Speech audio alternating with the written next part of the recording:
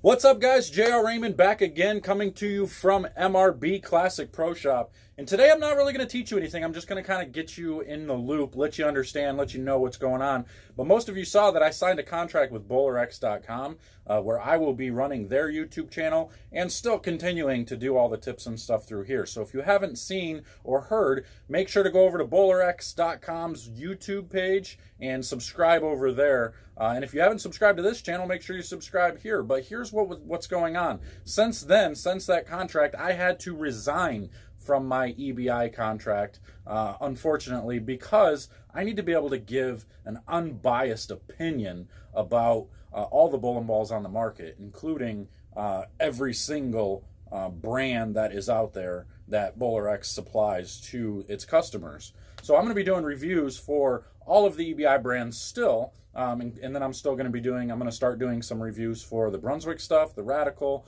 the Deviate, the Storm, the Roto Grip, the list goes on and on and on. And you saw that I did drill a couple of Storm balls for myself to be able to start seeing some different shapes, because we know that every brand has its different shape and has a different type of ball reaction. So if we were to put this into perspective on what each brand gives us, let's go with the big three. We've got Brunswick.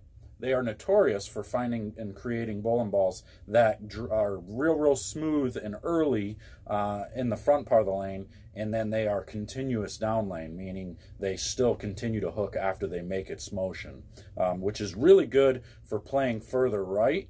Like I would say, 15 and right, they're really good in there. And then they may struggle a little bit. I'm sure they have a few balls, which we'll find out shortly, but I'm sure they have a few balls that allow you to get further left. But from what I've seen, the bowling balls, they struggle to get around the corner a little bit down lane. Now, don't take that as a hit. That's just my opinion so far. We're going to find out if that opinion changes, because I'm going to be doing reviews on some of the new Brunswick, Radical, and Deviate balls coming out. So that opinion may change. We don't know. But that's what I've seen over the years, over the last few years, coming from them. And then when we go over to EBI, they're fairly similar in that aspect. They have a lot of bowling balls that are much cleaner than the Brunswick balls. But as far as the shape goes, I see a lot of EBI balls go forward, meaning they get into the hook phase, and then before it gets into the roll, it starts to really, it makes a jerk and goes forward. It doesn't make a jerk and continue left, it makes a jerk and go forward. So it gives you that real controllable ball reaction. And then when you start to put some strong layouts on those balls, that's when they get really super smooth and you can play further right. So again, I think that's another company. I'd give them up to 20 to 22 at the arrows, that you can kind of go around the lane a little bit. But you start getting left of that, and for me personally, they started to go too forward down lane and kind of deflect a little bit for me. And I wasn't good enough to change my tilt on that stuff. So I'm going to use a ton of that stuff still. I'm going to show you a few balls that I'm actually drilling for the summer swing here. And then we go to the Storm and Roto Grip side, where they have the cleanest covers, in my opinion, of all the brands that are made out of bowling balls. I think they are the cleanest and sharpest motion down lane, which isn't always a good thing. A lot of the times I'm going to stay away from Storm stuff when it comes to playing short patterns or on the real fresh patterns when I don't want a bowling ball to jerk down lane. I'll fill you in. In 2014, when I was throwing a lot of Storm stuff, I crossed with Dave Wadka, and that was one of my complaints with him, was I got a lot of Storm stuff in my bag, and I don't have anything that's smooth enough to be able to play the fresh. So my ball reaction early was always rough. I was always grinding 202 teen out on tour those years. And then once game 4 and 5 hit and I could go left, lights out. I had Storm balls. I could just stand left, throw them right, and they'd still strike from anywhere. So that was really cool. And that's why I made, some runs and shows, and made a show that year using that stuff. But then the very next year is when I signed with EBI, because I wanted to have more of a variance. And the EBI stuff's gotten a whole lot better. They have some cleaner covers that are better down lane. I still think they go forward just a little bit too much. And maybe it's just me. Maybe it's just me.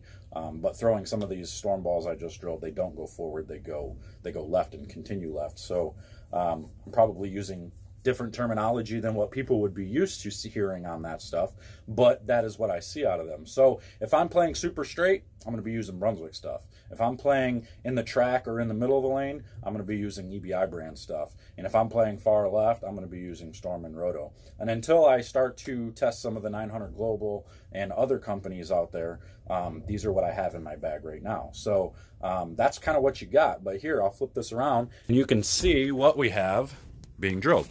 So I have a precision solid that I'm going to do one pretty much pinned down, kicked out. And I'm going to leave myself enough room for error here with weight to be able to put a hole in it if I need to. And if I'm going to put a hole in it, it's going to go up and down on this track. If I need it to flare less, I'm going to put it up from this part. If I need to flare more, I'm going to put it down here. So that's that. And then I drilled in a new Eruption Pro Blue, about a 1 3/4 inch layout to be real smooth, controllable. I took the surface down to about 500, a little bit of a 500 sheen on it, you could see. But that is going to be my benchmark controllable start piece. And then I drilled a new spare ball. This is my start with Brunswick, is a new T-zone like I had back in the day. That was the spare ball that I used. And then when I get out to the tour stops, I'm going to drill a couple more balls. So yeah, so then when I get out to the tour stops over this next month, I'll drill a few Brunswick balls to put in my bag, and maybe I'll talk to some other guys and drill some other balls while I'm out there as well, if they will allow me. They might not let me, and that's okay too, because I'm not on staff, so they have to take care of their staff guys first. And that's perfectly understandable and acceptable. That's how it goes. So take care of your loyal guys first, and if there's anything left over, then maybe I can drill a ball or two while I'm out there too. But anyway, I just kind of wanted to give everybody an update of what's going on here and why I've made some of the changes as far as bowling balls go. Don't go thinking that I have anything against EBI, because that is certainly not true. I'm going to continue to drill their balls. I'm going to continue to review their balls. I think they have. I think they have the best overall arsenal from all four brands. I think they have the best ability to create a full arsenal out of their brands.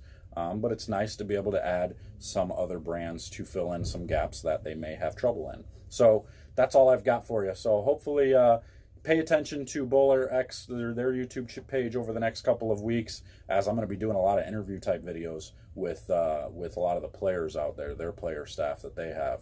So stay tuned. We're going to do some more investigating with that, and you guys will see some cool content coming up. So until next time, guys, thanks for watching. If you haven't subscribed, be sure to subscribe, and we will see you guys next time. See you later.